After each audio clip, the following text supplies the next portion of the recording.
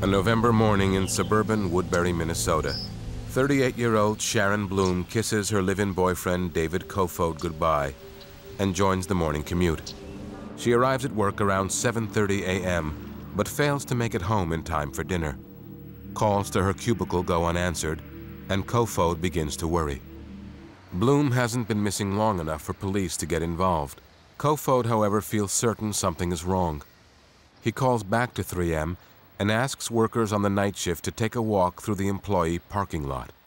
And at 11 approximately, I got a call back. They told me her car was still in the parking lot. Kofod stays up all night, waiting by a phone that never rings. On Friday morning, he files a missing persons report with the Woodbury Police Department. Investigator David Hines is assigned to the case. He begins with Bloom's car. For her to leave that behind didn't make any sense.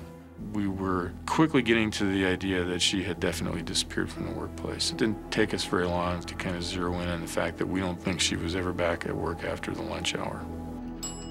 Hines pokes his head into every cubicle on Bloom's floor. Beneath the corporate veneer, he finds a hostile work environment. The primary target, Sharon Bloom. Over the past year, Bloom's keys had been stolen from her desk 4 times, documents or presentations pilfered, and most recently, someone dumped a pot of coffee on her chair. There was quite a series of incidents, and it was quite clear that this was not just the usual workplace prank kind of thing. This was somebody who was definitely zeroing in on her and harassing her with a purpose. One day she came home and was in tears, and her reaction was, what could I have done to somebody that could cause them to hate me so much? Bloom had working relationships with dozens of people. On the day Sharon disappeared, all of them returned to their office after lunch, save one, a systems analyst named Steven Zanter. He offered us an alibi right away, but it was an alibi that wasn't alibying him. It was an alibi that made no sense, in fact. Zanter tells detectives he left work shortly after 11 a.m. After lunch at a fast food restaurant, Zanter says he did not return to work because his car broke down. After that, according to Zanter, he went home. He didn't see anybody that he knew.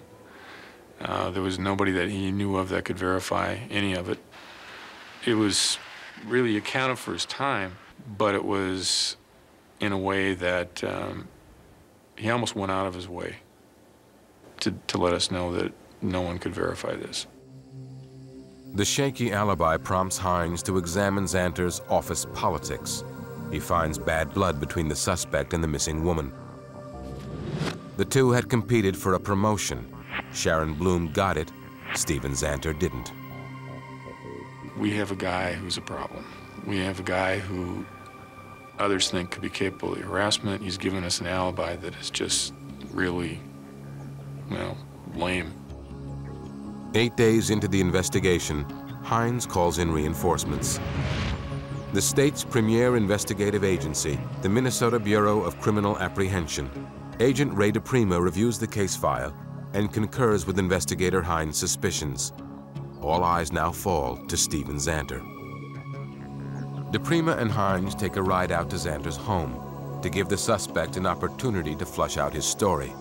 3 hours into the interview, Zanter is rock solid, his demeanor calm, his story unchanged.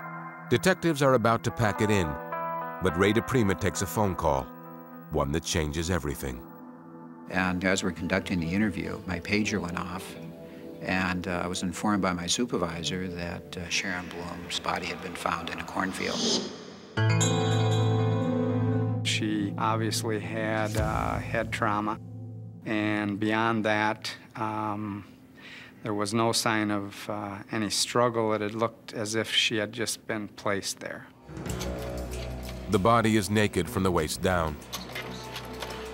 To an experienced detective, strongly suggestive of sexual assault.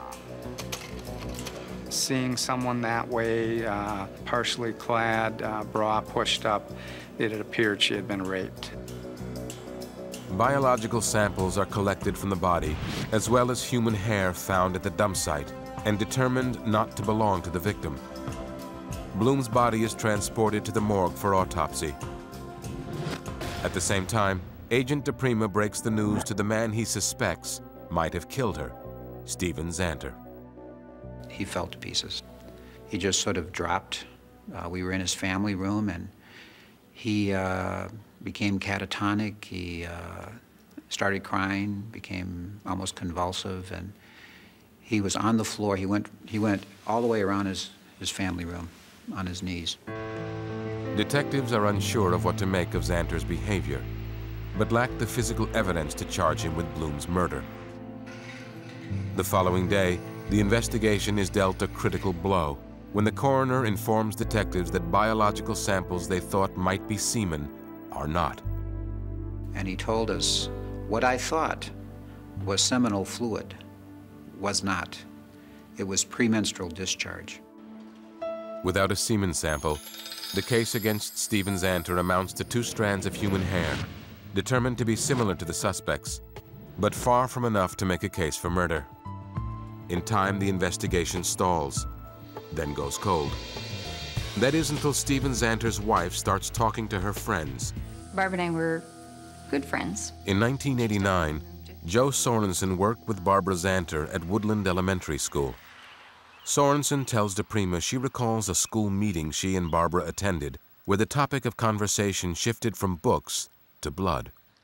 At that meeting, she brought up the fact that she wanted to know if anyone knew how to get blood out of their new carpeting because they just moved into this new house and Steve had an accident or something and he got blood all over and she wanted to know if we knew how to remove it. According to Barb Zanter, the blood trail went across her new carpet, up the stairs, and into a bathroom on the 2nd floor. She didn't give a lot of detail about the way it looked, except she did use the word splattered. DePrima needs to verify Sorensen's story. He asks if she and Barb's other friends would be willing to help him out. He asked if we would be willing to tape conversations with Barb. You know, you shared a lot of stuff with us that we didn't tell the police about all that. They don't know about the blood on the carpet, I don't think. Revelations recorded around Joe Sorensen's kitchen table add up to a probable cause for a search warrant. On March 4th, 1992, investigators descend upon the Zanter home.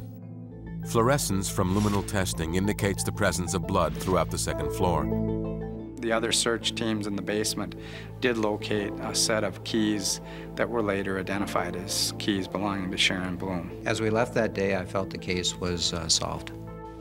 Got the blood. We'd got the keys. As it turned out, it was only the beginning. On October 23rd, 1992, a grand jury indicts Stephen Zanter on a charge of murder. 3 years later, however, the case has still not gone to trial. His defense attorney submitted a motion to suppress the evidence, especially the keys. It went to the Minnesota Supreme Court, and they threw the keys out, claiming that we had overstepped our bounds, that we didn't have probable cause to seize the keys, that we only had probable cause to seize the blood. Without the keys, the prosecution has left no direct physical link between the blood in Steve Zanter's carpet and Bloom. Basically, at that point in time, DNA was not as sophisticated as it is now. The blood evidence in the carpet had been diluted with a number of chemicals to clean the carpet, and they could say it was consistent with, but they couldn't say that it was specifically Sharon Bloom's blood.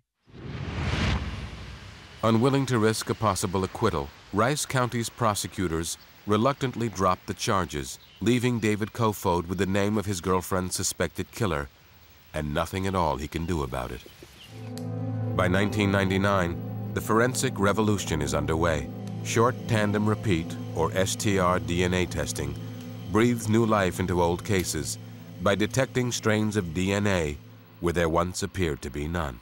In March of 1999, she turns her attention to a section of bloody carpet pulled from the home of murder suspect Stephen Zanter.